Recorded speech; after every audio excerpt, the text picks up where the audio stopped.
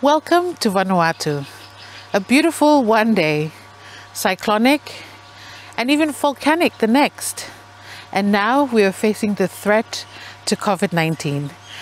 With 83 islands dotted in the Pacific Ocean, it's not always tarpaulin and food that's difficult to distribute in times of disasters, but also information to and from affected communities.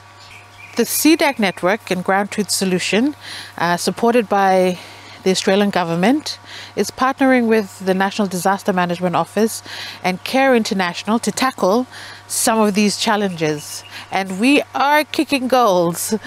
I'm Bronwyn Olul, the National Coordinator of the Communication and Community Engagement Subcluster. And through this project, I've been seconded to NDMO to focus mainly in strengthening communication and community engagement in Vanuatu's disaster response system.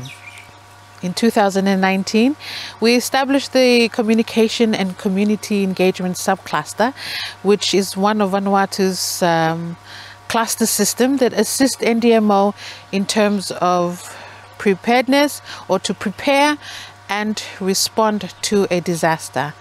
It's led by NDMO and Vanuatu Red Cross, and it's made up of different partners, including representatives from media, telecommunication, NGOs, churches, councils, government departments, and ministry. So basically, we are a multi-sectoral squad.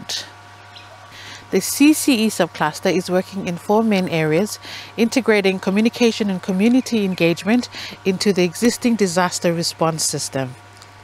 Coordinating and sharing information, which includes sharing of key messaging to communities and feedback to communities, and also to responders at all levels.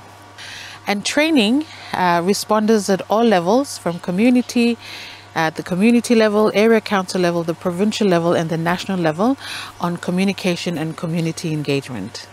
And developing a feedback mechanism to systematically respond and collect feedback from disaster-affected communities, such as community meetings, community surveys, Facebook call centers. It's just all happening. And thanks to Tropical Cyclone Harold, which slammed into Vanuatu in April, we know we are definitely making a lot of progress. It's actually the first time that the CCE subcluster was put to the test, and Tropical Cyclone Harold was really a challenging one. It was a Category 5 cyclone that hit mostly remote places with limited services and infrastructure. And it came straight after a new government was formed also, while we have a tighter border restriction in place to keep COVID-19 out of our country.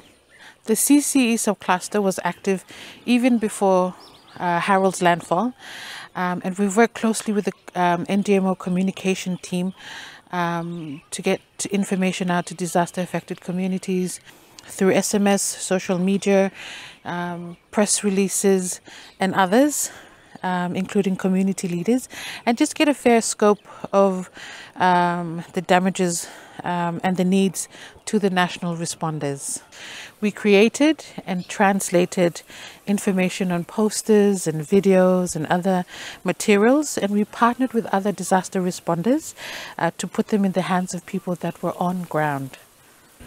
We ensured disaster responders talk through relief distribution priorities and plans with community chiefs and church leaders.